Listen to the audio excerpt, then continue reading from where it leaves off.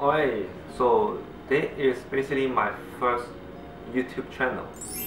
So I actually don't know what to do, but I'm gonna try. In this channel, I'm gonna show whatever I know for my cooking skill, the knowledge from other people, other chefs, other mentor. I'm gonna try my best. Today, I will use one of my favorite fish, white snapper, and I will using that for sashimi and one more dish. I'm not gonna tell you now, so please keep watching at the end. First, let's take out the scales. Only scales, nothing else. Don't open the stomach or cut out the head. Remember, just only the scale. There are so many ways to do that, or you can using other tools to help you. I will using knife for this time because I just don't want this kitchen get dirty. Try to do as clean as possible. Probably someone next to you will say good job.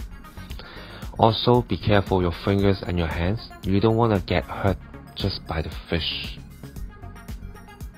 Well, but if you are a beginner, never do that before, I will say just take your time because some wild fish can cause infection. I have few friends sent to hospital before, so make sure be careful, okay? After take out the scales, I'll remove the video that how did I take out the head and intestines because I don't want to show you guys. No, just kidding. I'm not sure if people want to see it or not, but let me know. Maybe I can show that in the future. This time, I only using half fish. If you think you need more, you can cut the other half. If not, you can using paper towel and plastic wrap it and put inside the refrigerator for a few days. Next, I will be using salt to marinate the fish. First, I will put some salt on the skin, push a little bit and do the massage. Be gentle please. On the other side, just put some salt and just leave it for 30 minutes. For the dashi broth, I already have the kombu and water with the medium heat been cooking for 45 minutes. After that, take out the kombu and then turn on the high heat. When the broth is boiling, put katsuobushi in and turn off the heat right away. Like this, but actually don't. Yeah. For the first dashi, so we're making the first. There's also a second one. Yeah. But today we're not gonna show the second dashi. Next, I'm gonna cut the green onion and daikon. Oh, someone told me to wear eyeglasses. Then when you're cutting the onion and green onion will not make you cry. I'm not sure about that. You guys can go try and let me know later. But I have a sharp knife. I think I'm safe. Now, I'm showing you the way that I cut daikon radish. After today, you will know how to cut this, if you are genius. Yes, this took me a long time to practice and learn. I still remember when my mentor was telling me to use 40 minutes to cut 8 pieces daikon before. At the end, I cut my hand. I still remember and I never forget that. But you know, there's a machine or tools can do that now. Very easy, very efficient. To be honest, who wanna spend time to cut the daikon like this now? But if you really wanna learn and do that, I would say just cut one piece of daikon a day and just practice. Once you get the feeling and know how to do that, just like riding a bicycle, you will always remember.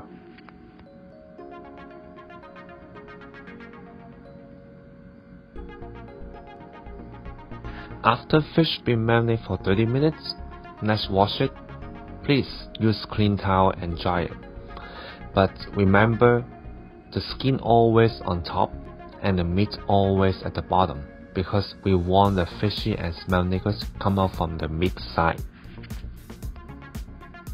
Then we will remove the extra bone from the meat and especially take out the bones from the middle. You can use knives or tweezers to do that. Please make sure all the bones out. Nobody wanna eat the fish but get hurt by the bones. and get stuck in your throat. Especially where snapper bones is really strong. Oh, about marinate the fish, I use 30 minutes. Doesn't mean you have to follow. Some people do 20 minutes or maybe 40 minutes. Also depends on the fish too. You don't want to marinate a small and tiny fish for 40 minutes? Well, if you like salty, then go ahead. I take out fish skin this time for this video.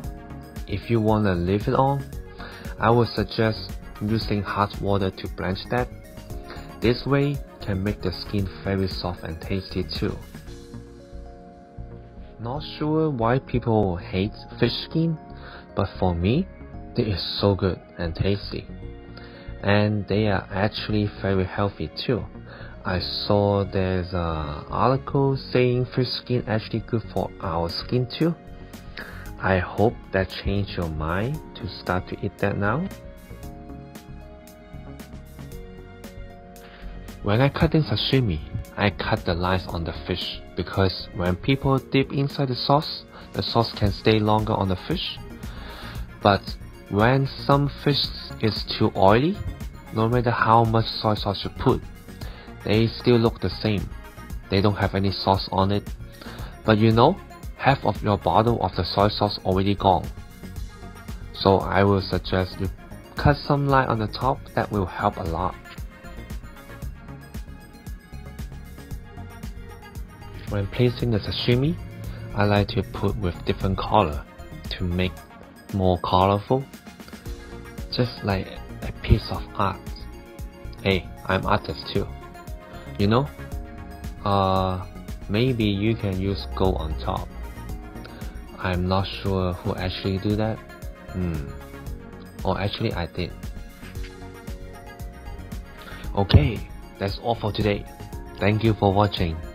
Oops, there's one more. I almost forget. Finally, the last one, Ochazuke. It's basically made by poured tea or dashi over cooked rice. Very simple dish. Everyone can do that. Nothing special.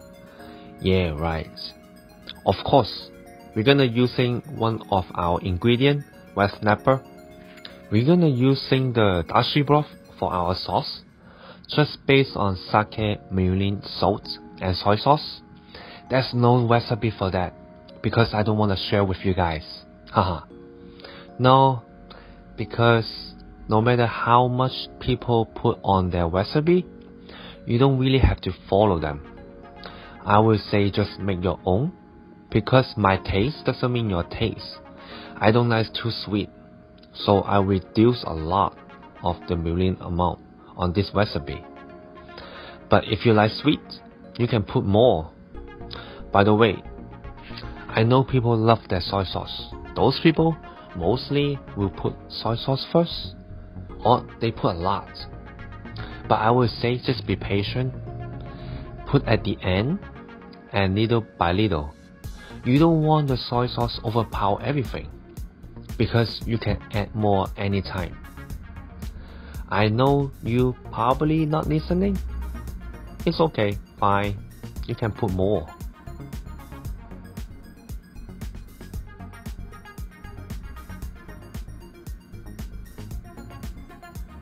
Now, I'm gonna put the fish inside the sauce, piece by piece, one at a time.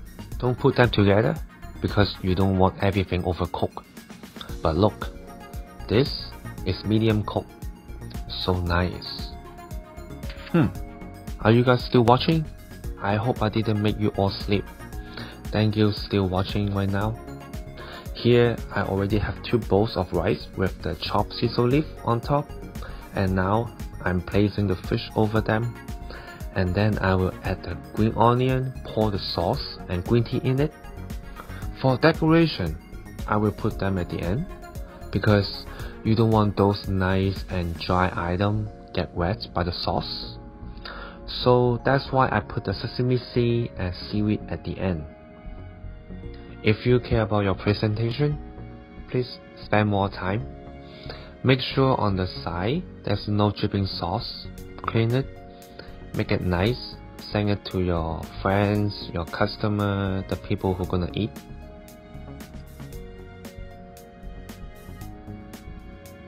Okay, let's try. Yeah. Mm.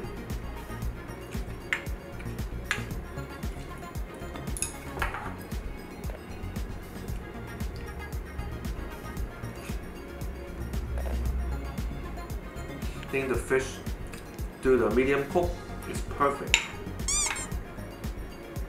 This is my first video. I don't expect too much. If you like this video, please check the like or subscribe my channel, and I will keep cooking and share knowledge to everyone. Thank you for watching.